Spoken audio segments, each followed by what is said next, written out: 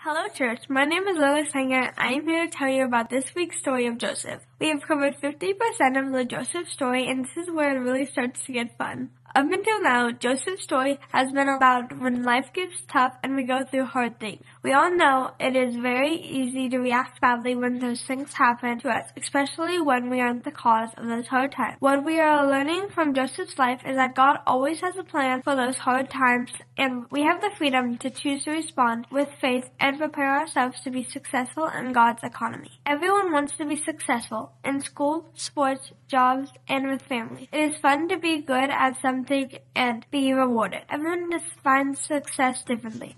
Sometimes a lot of money, cool stuff, and fun vacations, and being popular make people feel successful. But according to Jesus, when we find our purpose and do it, that's success. It begins with having a personal relationship with Him, and then the fun stuff starts. We learn why we were born and start to live a life that God created for us, on purpose. Joseph found out why he was created and why all the bizarre things happened to him, and he was successful. But he learned that God keeps score a little differently than we do. Let's hear from Pastor Rick this week.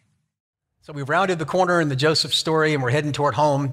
Just a couple weeks left. And I want to remind you of a passage from Romans 15:4. The Apostle Paul says, "For everything that was written in the past was written to teach us, so that through the endurance taught in the Scriptures, in the encouragement they provide, we might have hope." The endurance of the stories of the people like Joseph gives us encouragement and provides hope. A couple of things I want you to think about or be thinking about as we kick off this part of the story today. And we're going to be in a parable of Jesus before we get to the story of Joseph. It's really exciting. And I think that you'll see in comparing opposites that, it really makes a point. But let's look at a couple things, a couple statements. Are you viewing your life as to when you become successful, then you will decide to honor God?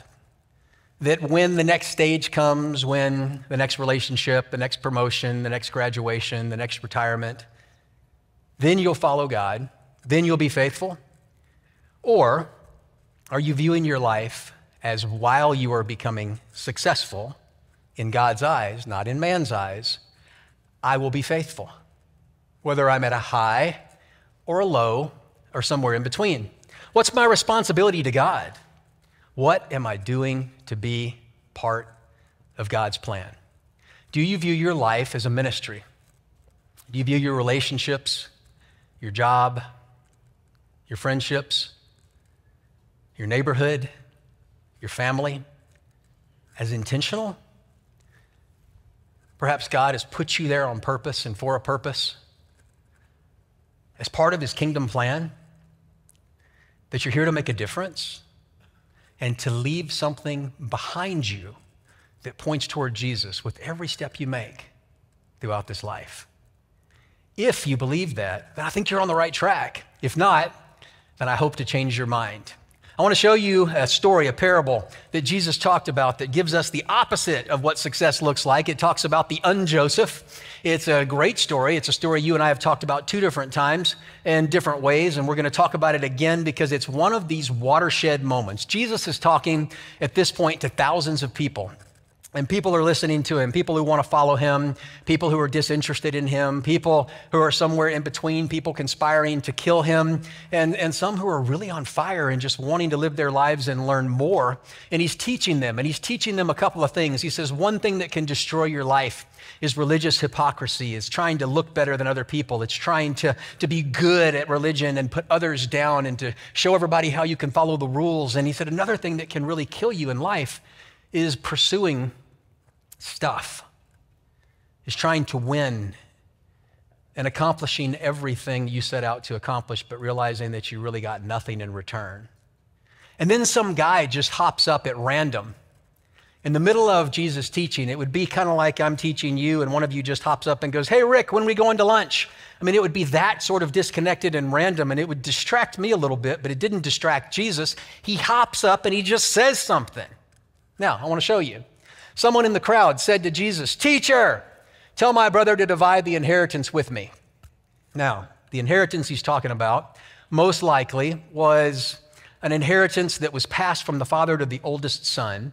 And the oldest son's responsibility wasn't to hoard the inheritance, but to make sure that the rest of the family was taken care of, to divide it, to give it out, to employ people, to be responsible. And somehow this was a family dispute or a squabble. And Jesus looks at him and he says, "Who made me judge over you?"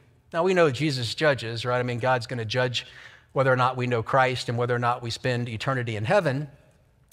But Jesus said, essentially, "Who made me judge Judy in your life?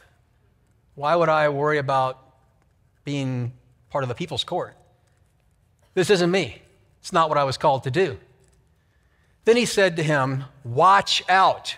Now, watch out is a military term. This is actually a military phrase, and it means to take watch. It means to, like if you're watching a military movie and there's enemy that are encroaching on your camp and you're told to be on first watch, to stay up the night and make sure no one sneaks up. What happens if you're not watchful? Well, bad things happen. People can infiltrate the camp, or you could be fired or removed from your service, discharged dishonorably. Watch out, because somebody will get you. Be on your guard against all kinds of greed, because life does not consist in an abundance of possessions.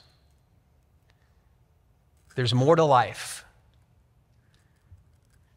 The vision of your life should be more, or about more, than stuff, than promotions, than accumulation. That there's more. That God has called you to more.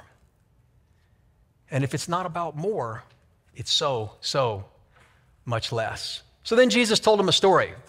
Now the story is a parable, and a parable is a story that's laid alongside a point. The parable is a story that didn't really happen. The point is a story or a point that's very true. It's absolutely true, and it's in Scripture. So Jesus really told the story, but he made this story up to illustrate a point. And he says there's the ground of a certain rich man yielded an abundant harvest. Now, it's very interesting that he uses the agricultural language, or he uses an agricultural reference, because we live in an agricultural state. And so I want you to think about this, and I want you to think about the seasons, and I want you to think about planting season and harvest season and growing season, and I want you to think about who controls the seasons. You can't make the wind blow. You can't make the sun rise. You can't make the temperatures suitable for growing. I can't bring the rain. I have no control over an abundant harvest. And you say, well, good news, I'm not a farmer. But I want to suggest to you that in the seasons of our lives, you and I have no control over the things that allow us to be successful, except being faithful in what we can control. What can't we control? Where we're born, the families we have, the educational opportunities that arise, the people who God brings into our lives, the circumstances that change and can change everything, the intelligence that God gives us, the aptitude to be able to work, the strength of a person's back. We control none of that. In the seasons of our life, God controls all of the billions of contingencies, the variables, allowing a person who works hard and is faithful with what we have to find success. But the ground of a certain rich man yielded an abundant harvest. Now count how many times he says he or I or refers to himself. I counted 11. This is the NIV. You may count differently. He thought to himself, what shall I do? I have no place to put all my stuff. Then he said, this is what I will do. I will tear down my barns and I'll build bigger ones. And there I will store my surplus grain. And I'll say to myself, you have plenty of grain laid up for many years. Take life easy. Eat, drink, and be merry. The more he gathered, the more he accumulated, the more he was successful in the eyes of the world, the more he wanted to focus on himself. And so he got to a point, taking credit for what God had done, where he said, now I can coast. I don't have enough room in my garage, so I need a storage unit. Well, I don't have enough storage units, so I'm going to buy more storage units. I have to have more space for my stuff. I have to have more places for my trophies. I have to have more. And he kept building, and he kept growing, and he had this empire, and he was so happy, and he was so proud of himself. And then God said to him, "You fool! This very night your life will be demanded from you. Then who's going to get everything you've worked for?" This is how it will be with whoever focuses on this world, storing up things for themselves, but is not generous and rich toward God. There are three things that characterize this man, the anti-Joseph. I said that, the Bible didn't say it. This is Rick making comparisons, but I think you'll see how perfect these comparisons are. Three things that characterize them. Number one, he believes he is responsible for his own success. And Jesus called him a fool. I want to remind you the things that we don't control that allow us to be successful. Our opportunities, the people we meet, our aptitude, and so on and so forth. God allows and controls the seasons in our lives. We do our best with what we have to thrive in the circumstances that God put us in. But He allows for it to work. And God defines success a little differently than we do. This man believes that he is his own smartest counsel. He says, I asked myself, I consulted with myself, I said to myself, no one else knows what I should do. No one's as smart as me. This is my life. I'm going to do what I'm going to do. This man, he believes that his time and his relationships and his money are his own, and he's not accountable to anyone. And Jesus said to him, you're a fool. Now, fool means something a little different in Jesus' day than it does in our day.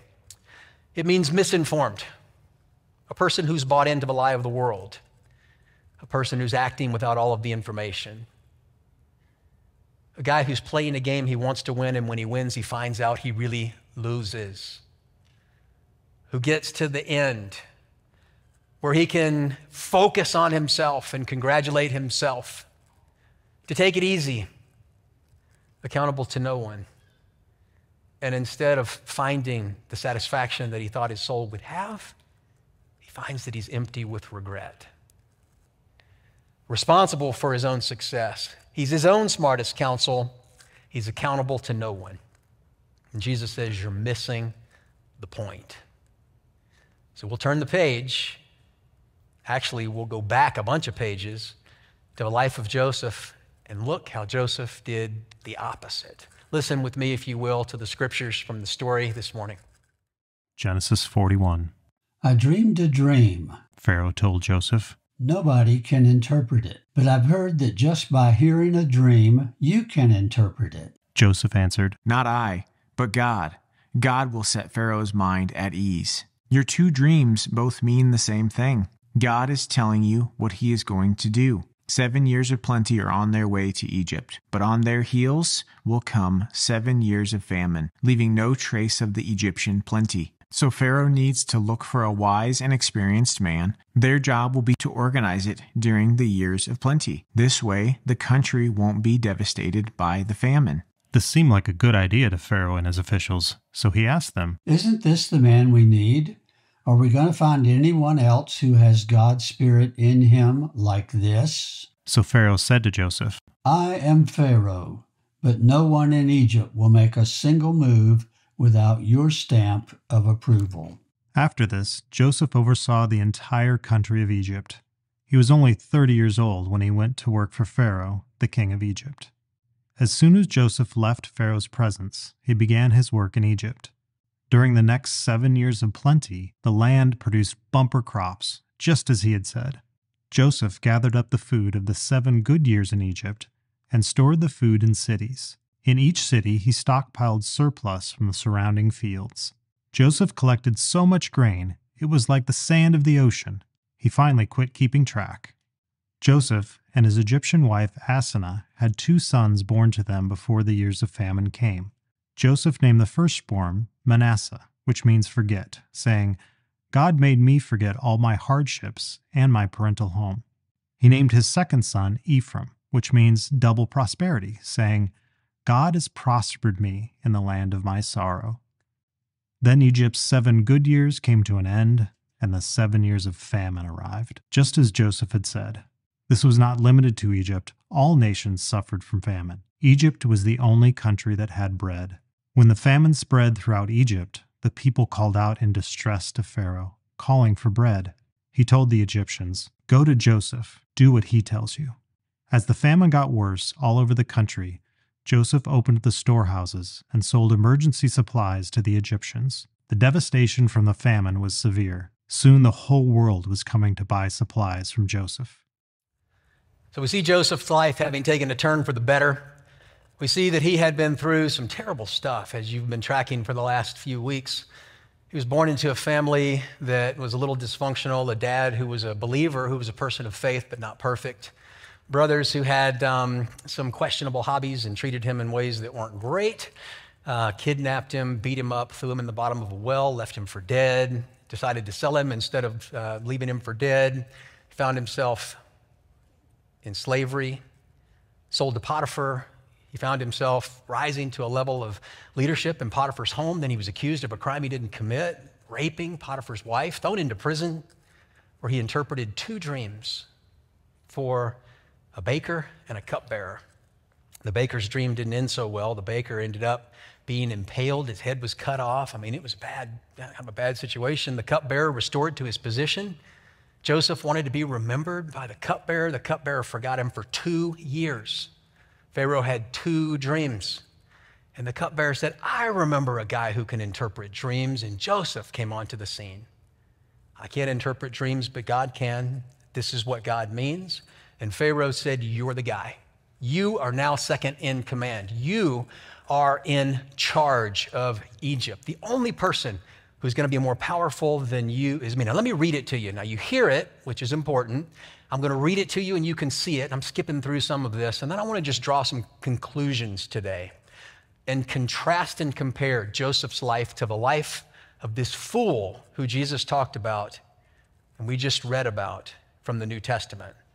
So Pharaoh said to Joseph, I put you in charge of the whole land of Egypt. He had him ride in a chariot as his second in command, and people shouted, make way for the important guy. Make way for Joseph. It was a big deal in town. Like a police, someone, an escort, have cops and cop cars in front of you and you driving behind. And in the tinted windows, the Escalade, with the armor piercing and the flags and armor plated, and you get the picture. Joseph was 30 years old when he entered the service of Pharaoh, the king of Egypt. During the 7 years of abundance, the land produced plenty. Now, the land produced plenty. Do you see a similarity between this and the parable that I read to you? The land produced plenty. Who controlled the land and the production of the plenty? God. God controlled the seasons. God controlled the blessing. Joseph was there to be a steward of what God had created and what God had offered. Now, Joseph didn't become good at what he did overnight. He became good at what he did and faithful through the hard times in life, through the ups and the downs. He learned management, supervisory skills in slavery and in prison. He learned character, and I'm getting ahead of myself, when character wasn't required. He finds himself in charge. But God brought a period of abundance because God controls all of the contingencies in life. Joseph stored up huge quantities of grain, so much that he had to build bigger barns. Like the sand of the sea, it was so much that he stopped keeping records because it was beyond their ability to measure. But instead of saying to himself and congratulating himself, self, you're successful, self, you've done well, I need no one else to tell me what to do, I'm going to keep for myself, I'm going to sell and hoard the money for myself, I'm going to be successful so that I can coast, Joseph did the opposite. The 7 years of famine began, and just as Joseph said, there was famine in all the other lands, but in the whole land of Egypt, there was still food. When all Egypt began to feel the famine, the people cried to Pharaoh for food, and Pharaoh told all of the Egyptians, go to Joseph and do exactly what Joseph tells you. Now here's what I think. 3 things that I see. This is what I think that God, well, his definition of success.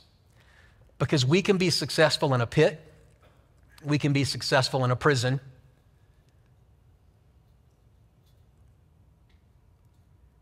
we can be successful if we find ourselves second in command. These are 3 things that I see in Joseph's life. The first thing that I see in Joseph's life, certainly lacking him a life of the fool, is an accountability. He clearly viewed his life. He saw himself as having a significance in something or for something bigger than himself. And because of that, he had a responsibility. He had a responsibility to God, and he had a responsibility to the people he was around. He viewed his life differently. He literally marched to the beat of a different drum. And he didn't have to.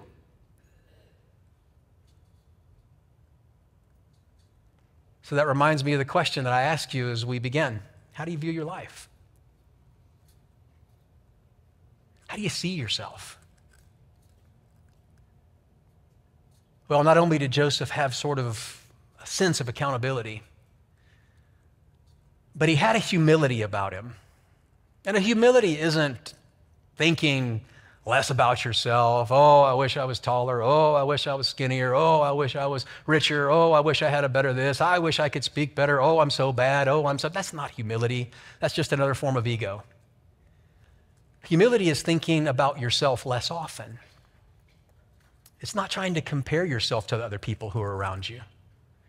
It's not trying to worry about whether you look better or more spiritual than someone sitting next to you, or your kids have a little better life than the person who, may be your friend or your frenemy. It's not about your house or about your car or about your job or about your bank account. It's not about trying to compare, looking at everyone else as an adversary.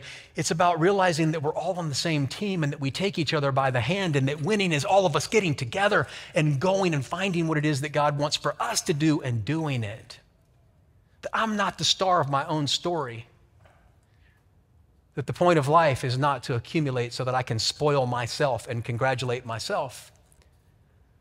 That the point of my life is to be a blessing to others and to find God's purpose and to do it. The third thing I see in Joseph's life, not only did he have a sense of accountability, not only did he have a sense of humility, this is where, man, this is like the secret sauce. He had an integrity about him that just made him trustworthy. The kid's in a pit. And by the way, he didn't want to be in the pit. Kid's a slave. Wrong. An injustice. He was a victim. But he lived his life even though no one was looking for him, as everyone was looking. More importantly, he lived his life because he knew God was looking. And he showed himself trustworthy. Interesting side note, maybe not spiritual, just interesting. Joseph found himself second in command 3 different times, right? Second in command in Potiphar's household, second in command in the prison, second in command in Egypt, because he wasn't first. Ultimately, he lived for an audience of one. There was an accountability about him to God and to others, a humility about him that gave him power, a soft heart and a sensitive spirit, and an integrity in him that allowed other people to see him and go, I trust you. You live your life in a different way. Run my house, run my prison, run my country. He was successful the whole time. He just looked a little different. I don't even think he wanted to work for Pharaoh. I wouldn't. The baker worked for Pharaoh. The baker got his head cut off, his body impaled, his head put on a stick, and the birds ate his flesh. Who knows why? I don't want to work for a boss like that. I would have asked Pharaoh, do you have a wife? Because I've had bad luck with wives, not my own, other people's, who accuse me of stuff I didn't do, and I don't want to, I would have reservations. I'd be careful. But what did he do? He did what was right, what was next, what God had put in front of him. And he was the same when he was a slave as he was when he was second in command of the nation, the country of Egypt. That's successful, friends. It's about what's in here, not what's out there. Now, God often gives resources to people, and when he does, it's always a test, isn't it? But if it wasn't for people who God has trusted resources with or within or in, however you say that, God's work couldn't be done. Ministries couldn't be done. Churches couldn't thrive. So certainly resources aren't the enemy,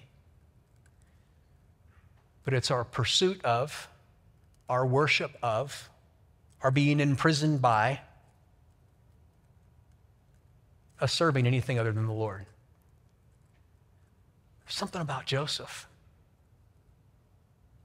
There's something I want. I want to be like that.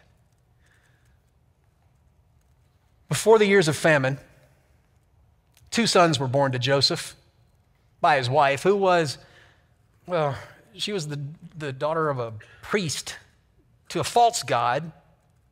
I had somebody ask if she was good looking. I said, I don't know. The Bible doesn't say that. It doesn't matter. She was assigned to him. It didn't matter, right? So if you're wondering that, I don't know. Not sure why they asked. It's just an interesting question. They did make it better if you were married to a priest's daughter. I don't know. But they had 2 kids.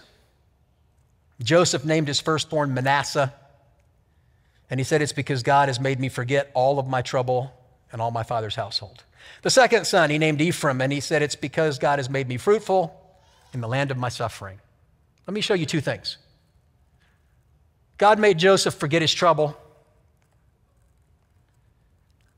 And when I say forget, it doesn't mean like literally his mind was wiped and he couldn't remember the details of his past and he literally just had a blank spot in his consciousness. This is what it means, and this is what God will do for you and what he will do for me if we choose to step out and live in uncommon faith.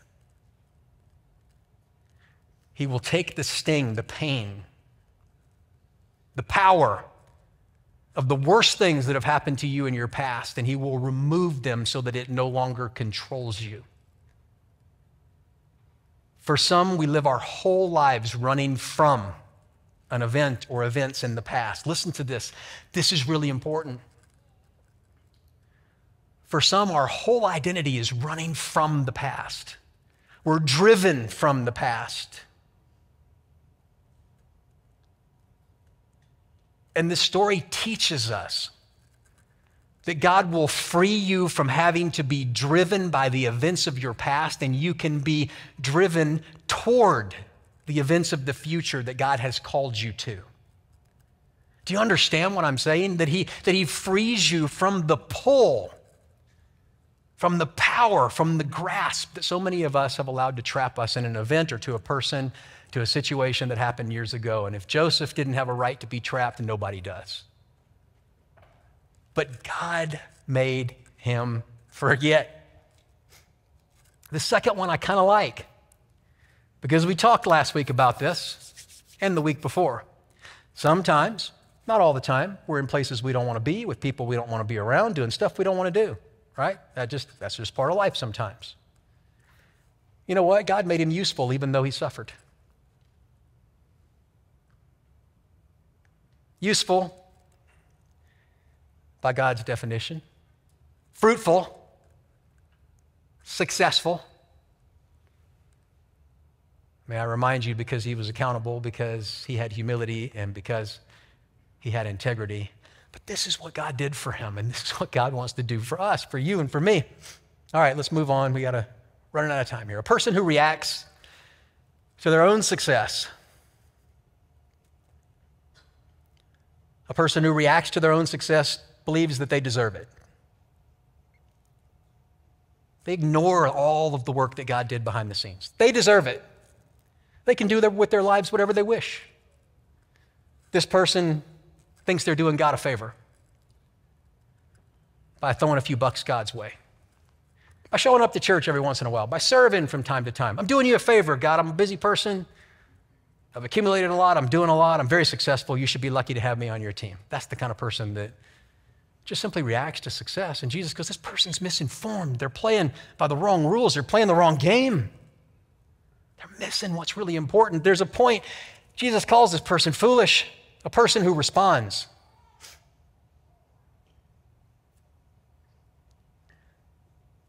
To success, acknowledges that God gave them.